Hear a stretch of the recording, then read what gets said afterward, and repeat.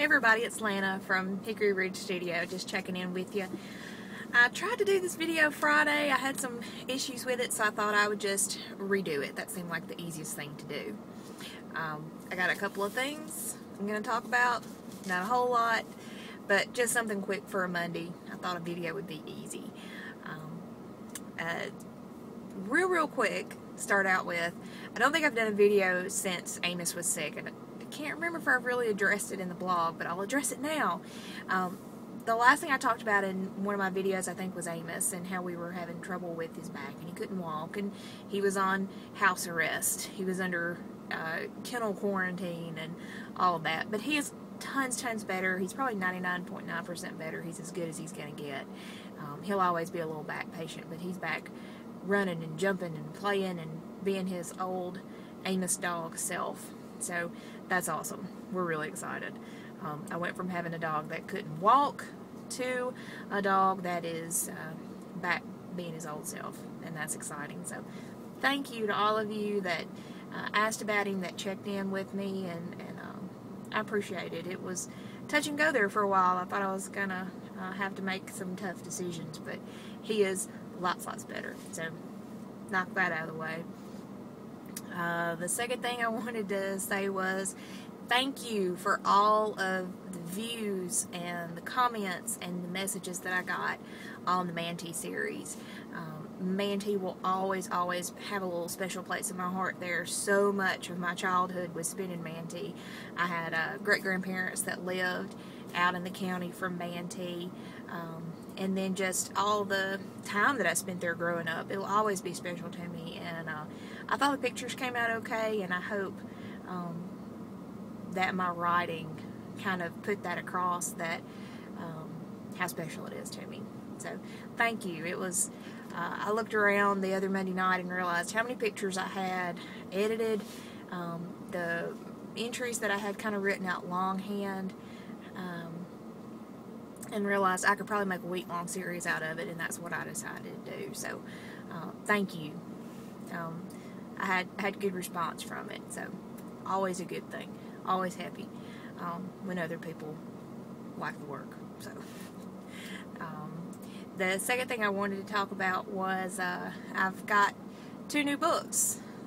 One of them is a loaner, and one of them I actually bought off of eBay from an antique book dealer. And the one I bought from the book dealer off of eBay is a book called Historical Notes of Noxubee County by a Mr. John A. Tyson. It was published in 1928.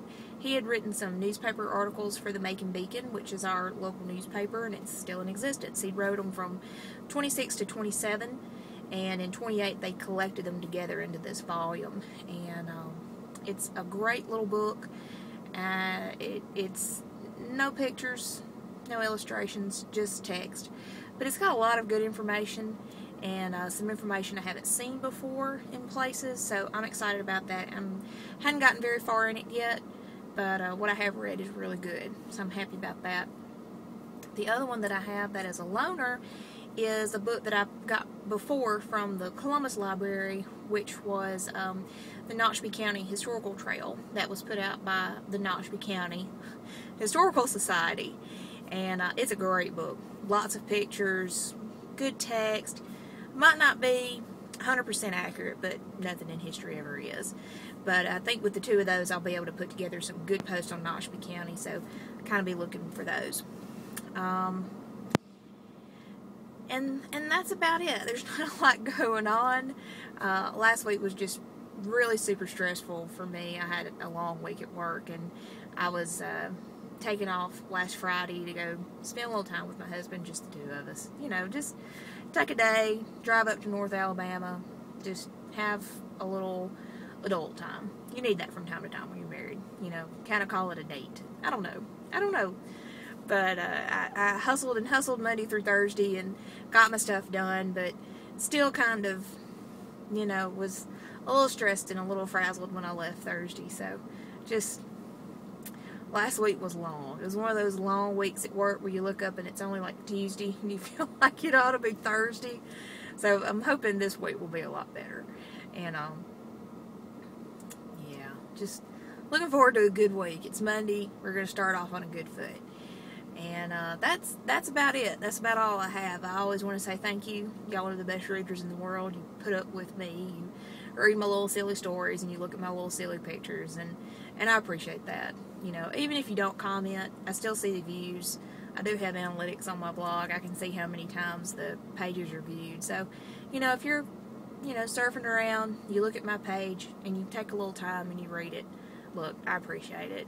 You know, I do this because it's fun. I do this because I like to share Mississippi history. I like to share the things that I think are interesting, and a lot of what I talk about I think is overlooked because it's not important.